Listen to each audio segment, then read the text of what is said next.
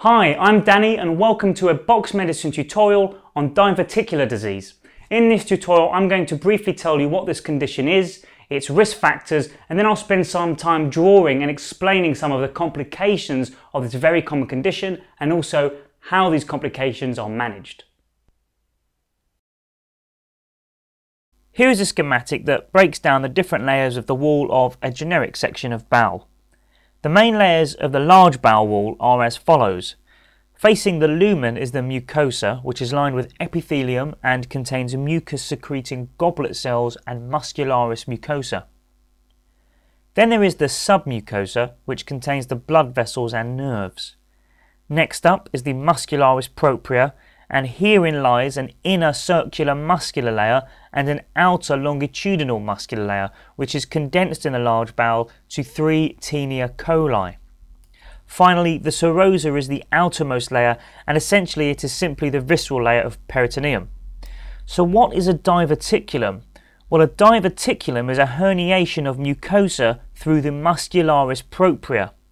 Although diverticular disease, or diverticulosis, may predominantly affect the sigmoid, diverticular can be present anywhere along the length of the colon.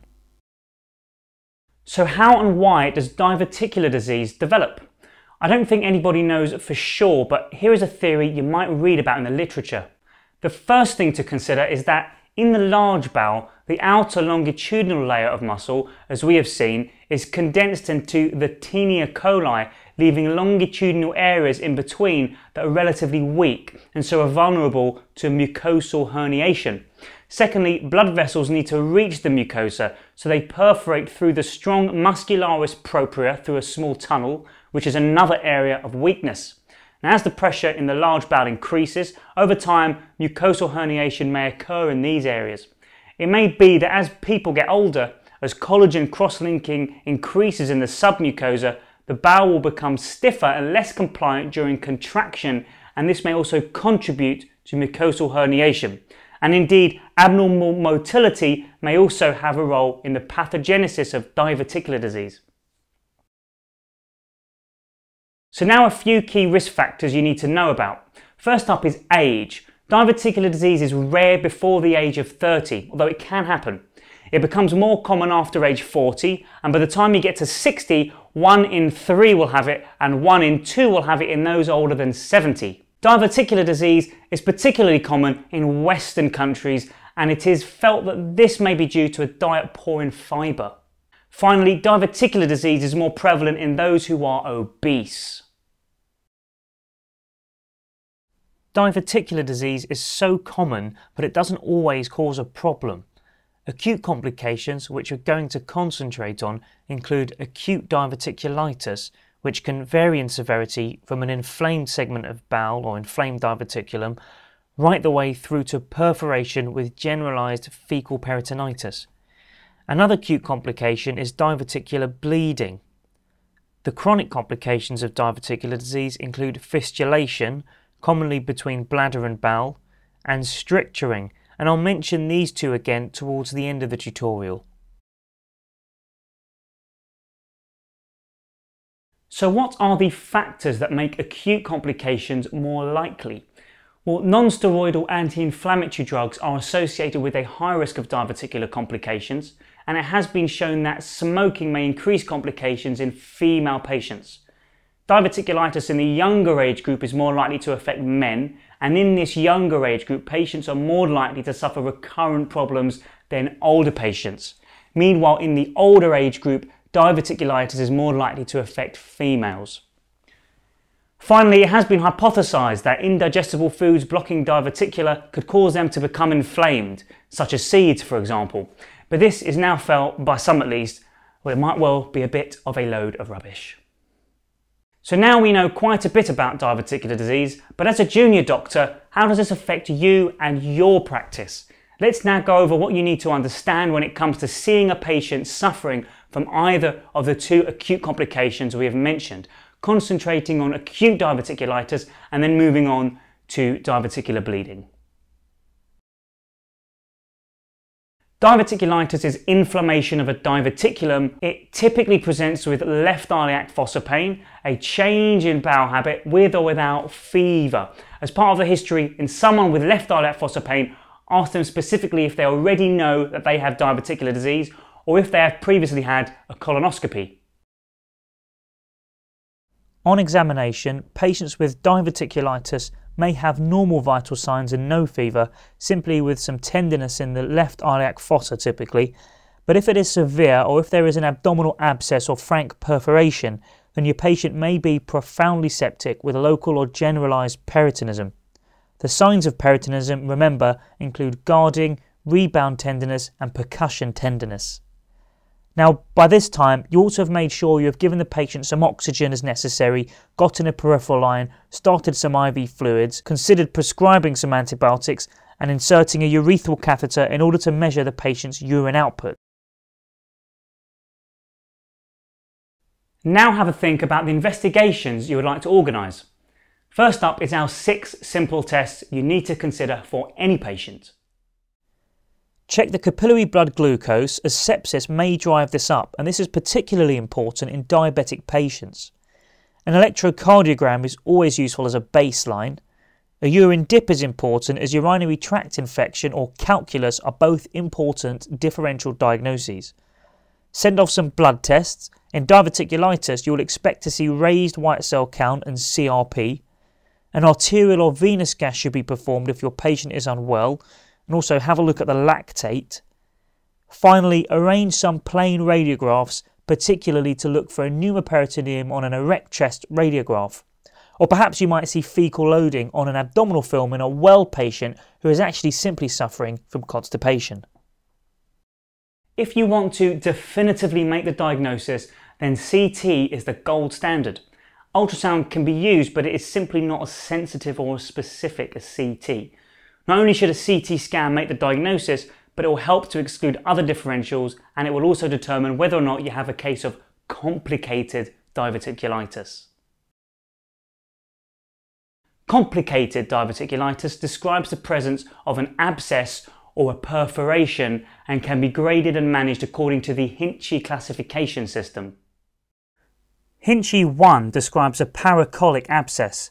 As they say, if there's pus about, let it out. So if it is large enough and accessible, then a percutaneous drain would be the treatment of choice, although small and inaccessible abscesses may be carefully treated with a course of antibiotics. Hinchey 2 describes an abscess that has developed elsewhere, for example in the pelvis, which is the dependent part of the peritoneal cavity. We also would like to treat these with a percutaneous drain. Hinchey 3 and 4, however, need proper operations. Hinchey 3 describes generalised purulent peritonitis, so an abdomen full of free pus, not faeces, with generalised inflammation of the peritoneum. Although a Hartmann's procedure may be performed, Hinchey 3 patients can often be treated by a simple laparoscopic washout, so that's keyhole surgery with a wash of the peritoneal cavity, leaving 1 or 2 large drains. However, once you get to a Hinchey 4, so that's fecal peritonitis, this mandates a laparotomy and Hartmann's procedure. Now, I remember getting a bit confused about what a Hartmann's procedure is, but then I learned it's really quite simple. You get the diseased bit of bowel, you put it in the bucket, bring the end out as an end stoma and close off the other distal end, or you could bring it up as a mucus fistula. Although there's no guarantee, this stoma does not necessarily have to be permanent, as a reversal of Hartmann's might be an option in the future where bowel continuity is restored once everything has settled down. So that's the Hinchey classification system, and we have used it to help understand how we treat cases of complicated diverticulitis. Do bear in mind though that it is only a guide and management decisions need to be tailored to individual patients. In cases of simple diverticulitis, as many are, a simple course of antibiotics that cover gram-negative and anaerobic organisms is currently the gold standard of treatment. After an attack of diverticulitis, depending on the individual, we often consider a colonoscopy or flexible sigmoidoscopy in order to make sure that the offending segment of large bowel does not actually harbour a cancer that is sneakily mimicking diverticulitis. as it is often difficult to differentiate between the two on CT during an inflammatory phase. Many wait around 6 weeks after the acute phase before the endoscopy in order to avoid poking a hole or blowing a hole in a fragile and inflamed area of bowel. However, some say that endoscopy can be performed after 1 or 2 weeks if the endoscopist is very careful. The prognosis of a single attack of diverticulitis depends on its severity and on the premorbid condition of the patient. Suffice to say, the highest risk of sepsis and death is with the first episode, with a recurrence rate per year of around 2%. You should also appreciate that fecal peritonitis carries a massive risk of death, and you should appreciate that particularly when counselling with relatives. Now bear in mind, it's not just about the initial septic episode, but the period after a big operation when respiratory, wound and further intra-abdominal septic complications may be encountered. So that's acute diverticulitis. Now let's talk about diverticular bleeding. When it comes to GI bleeding, the principles are important. Much of the time you don't know that the rectal bleeding is a result of diverticular disease, and only a small percentage of patients with diverticular disease will present with bleeding. So here are the principles. First, massive bleeding requires an OGD, so an esophagogastroduodenoscopy, to make sure this is not a brisk upper GI bleed, where OGD may also be therapeutic in stopping it. Otherwise, it's about transfusing as necessary and correcting any coagulopathies, stabilising your patient and waiting for the bleeding to stop. However, once you start having to transfuse more than about 4 units, the patient is at risk of ongoing bleeding, and where it is ongoing, angiography and embolization can be attempted, or even endoscopy. Now, endoscopy can be good, but if there's a lot of blood everywhere, it makes it difficult to see anything. Now, if these fail, things get tricky. Colectomy, to remove the bleeding segment of bowel, carries a high risk of morbidity and mortality, not to mention the difficulty in identifying intraoperatively which segment of bowel is the one that's bleeding. In all patients with diverticular disease, the lifestyle advice to avoid acute attacks includes stopping smoking, exercising and traditionally having a high fibre diet. When it comes to elective surgery for diverticular disease, to remove an offending diverticular segment of bowel, we have to think very carefully about the indications, risks and benefits. Let's take a look at the indications for elective resection. Indications for elective resection include repeated attacks of acute diverticulitis. So after about 4 episodes, the risk of further episodes is actually quite high in those younger than 50. Recurrent episodes of diverticular bleeding may also warrant resection. Patients who have a colovesical fistula, so that's a fistula between the colon and the bladder, these patients are at risk of life-threatening gram-negative urinary tract infections. And a diverticular stricture may cause large bowel obstruction, so these are further reasons why an elective resection of a diverticular segment can be considered. But pick your patients well. The risk of mortality is up to 1% from an elective resection. Large bowel resection is not an operation to be taken lightly. In summary, diverticular disease, also known as diverticulosis, becomes increasingly common after age 40. It may be asymptomatic or there may be complications.